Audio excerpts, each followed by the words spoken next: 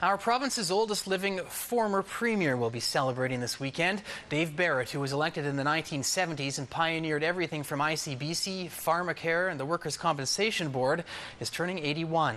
He was BC's first ever NDP Premier, and now we take a look back at a man whose policies endure to this day. Dave Barett was born the youngest son of a Jewish fruit and vegetable vendor. He was raised on Vancouver's gritty East Side, educated in the United States, and later worked as a social worker.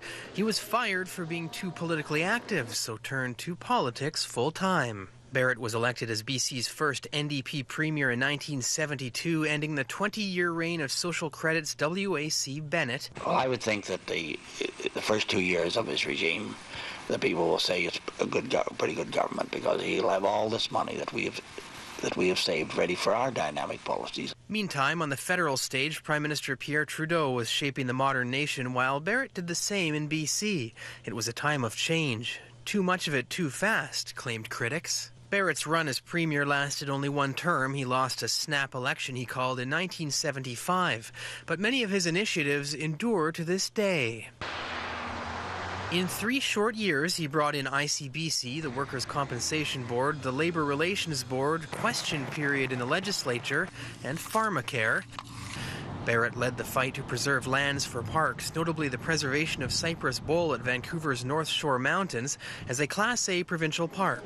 A year ago, Barett was honoured by the Gordon Campbell government, and a lookout viewpoint on the mountain was named for the former premier. It is also even more important that we all work together, that we maintain this kind of quality of life that we have in Canada. In any event, let me say that Canada is an incredible country in the world. I think it's important to, at times, put down the partisan swords. Obviously, I'm not a member of the NDP, and neither was Gordon Campbell. But both of us agreed that it was the right thing to do. Barett may well have been BC's first Green Premier, taking on the fight against U.S. oil supertankers along the BC coast. I hope that British Columbians especially will recognize the fact that the federal government has been procrastinating on this issue. After his early exit from provincial politics, Barett turned his attention to Ottawa and was elected as MP for Esquimalt.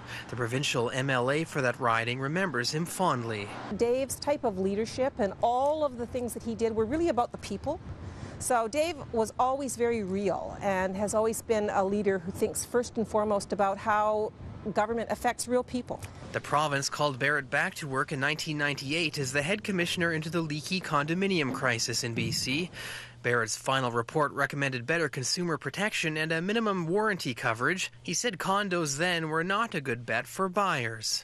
There was better protection or court access for a consumer who bought a toaster than there was for someone who bought a condo. 36 years after he left the Premier's office, present-day politicians still tip their hat to Dave Barett. When we think about great leaders and what people we would aspire to emulate, Dave Barett certainly comes to mind, I think, for most politicians.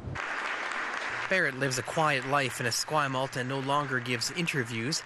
His health is not good, but he celebrates his next birthday this Sunday.